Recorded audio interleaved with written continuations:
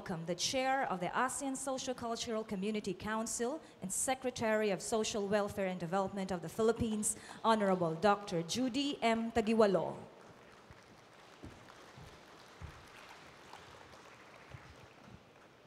Excellencies, ASEAN Secretary General, His Excellency Lee Min, ladies and gentlemen, good morning, maayong aga. In behalf of President Rodrigo Roa Duterte, I welcome my fellow ASCC ministers, Your Excellencies, the Senior Officials Committee of the ASCC, our SOCA leaders, the ASEAN Secretary General Lee Min and members of the Secretariat, esteemed colleagues from the ASEAN member states, members of the Philippine Committee on ASCC, and officials from the ASEAN National Organizing Council. I also wish to express our deepest appreciation to the ever-gracious local government unit of Iloilo, Vice Mayor Jose Espinosa III, representing Iloilo Mayor Jet Mabilog, and Governor Arthur Defensor of Iloilo. Thank you for having us here in Iloilo City, the City of Love. Madamo gid nga salamat. Hosting the ASEAN 2017 is indeed a momentous time for the Philippines, as this year also marks the celebration of the 50th year anniversary of the ASEAN since its establishment last August 8, 1967. I am especially happy in having the opportunity of hosting the 17th ASEAN Socio-Cultural Community, the ASCC Council meeting. The meeting presents significant opportunity for the country to lead and actively advocate ASCC priorities that contribute to the realization of the ASEAN Vision 2025.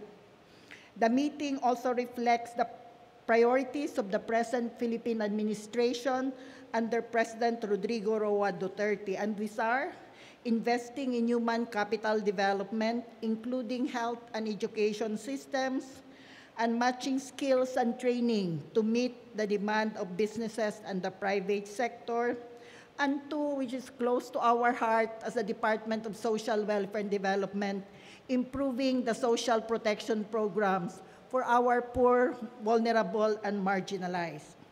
As you may already know, the ASEAN 2017 theme is Partnering for Change, Engaging the World, and 6 priorities will be carried out.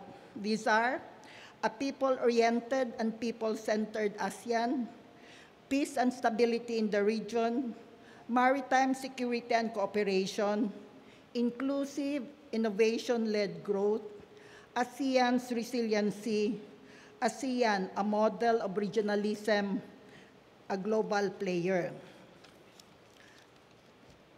Though the ASCC recognizes that our inputs may be required from other themes in the spirit of cross-sectoral and cross-pillar collaboration, the Council directly contributes to 2 of the 6 priorities. The first thematic priority is to achieve a people-oriented, people-centered ASEAN, and the 5th thematic priority, which is to strengthen ASEAN's resilience in consideration of the intensity of natural and human-induced disasters that ASEAN is experiencing. The first thematic priority firmly ensures the promotion and protection of the rights of the vulnerable sectors, institutionalization of policies that will safeguard and at the same time advocate for the rights of the migrant workers, promote appreciation of our cultural heritage, and strengthening the ASEAN identity, strengthening access to healthcare and nutrition, and promoting civil service as drivers for positive change.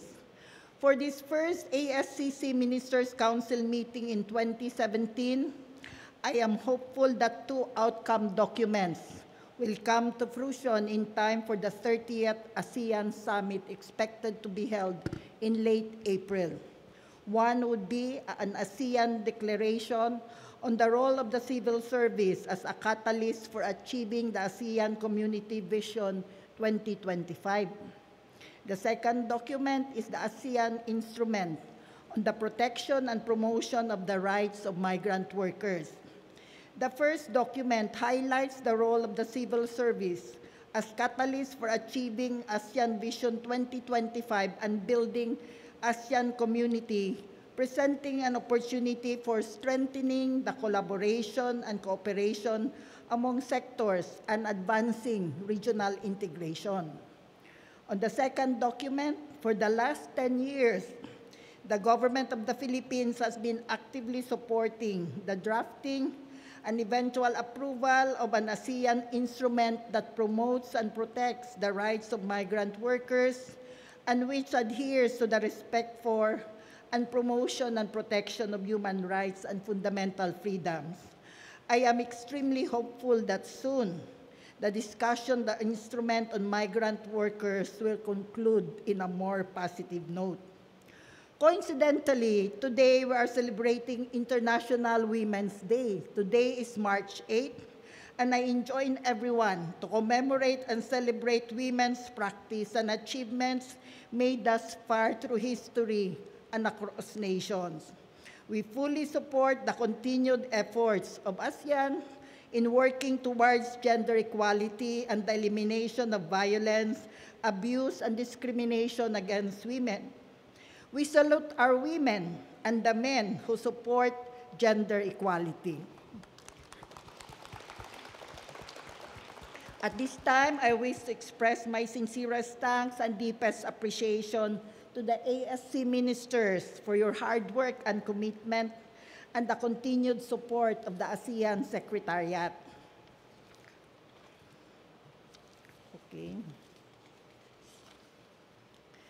I believe that our common aspirations for uplifting the quality of life of our peoples and ensuring an ASEAN that is people-oriented and socially responsible will propel us to overcome whatever challenges that come our way and bring us closer to achieving an ASEAN with one vision, one identity, and one community. We may still have a long way to go, but I am optimistic that through our continuing commitment and cooperation, we will definitely get there. Again, welcome everyone to the Philippines. I now declare the 17th ASEAN Socio-Cultural Community Council meeting open. Mabuhay, mabuhay. Thank you, Secretary Taguiwalo.